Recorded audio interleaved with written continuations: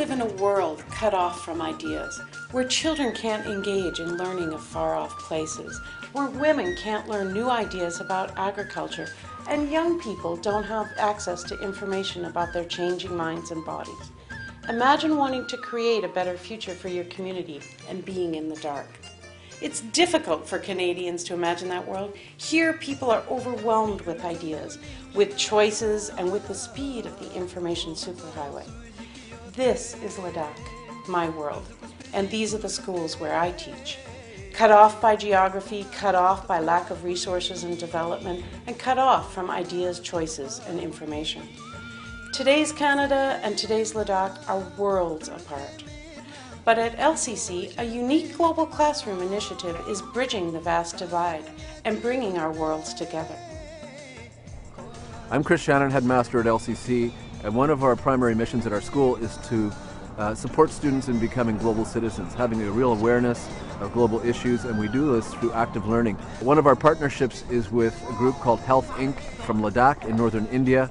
We hope to be sending students back and forth on exchanges to help support each other, to learn about each other's communities, and to truly broaden their knowledge of different communities in the world.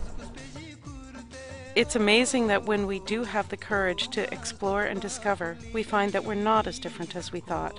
And when we're not different, we can't put tags of us and them on things or on cultures. What a different world we could then create.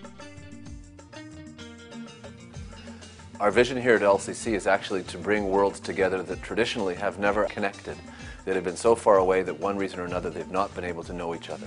Students absolutely adore the opportunity to discover inside of themselves skills and attributes that traditional curriculum doesn't offer.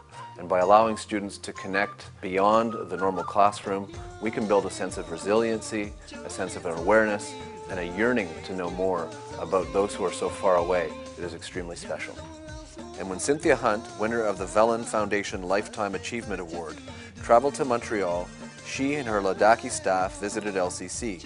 Over the 4-year partnership, LCC students discuss ideas of development and core leadership skills with Cynthia and Ladakhis.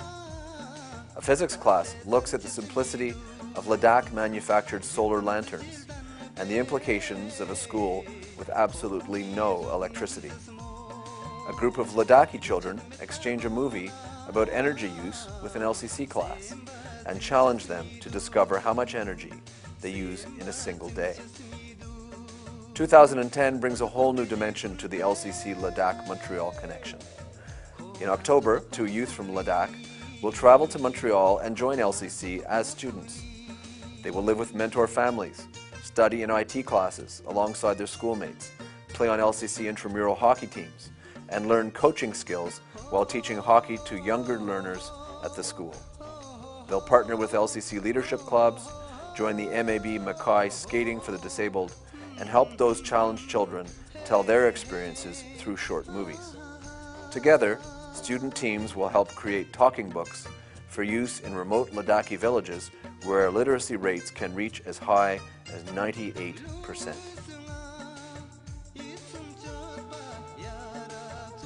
With the help of the Habs, community supporters, and LCC alum, Cynthia returned to Ladakh with the first remote village hockey program.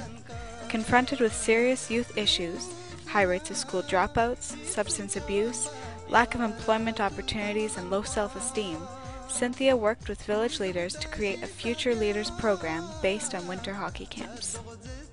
Deemed impossible by district administrators, the joint Canadian Ladakhi team defied the odds and helped villagers build rinks, learn skating and coaching skills, and build critical thinking and confidence.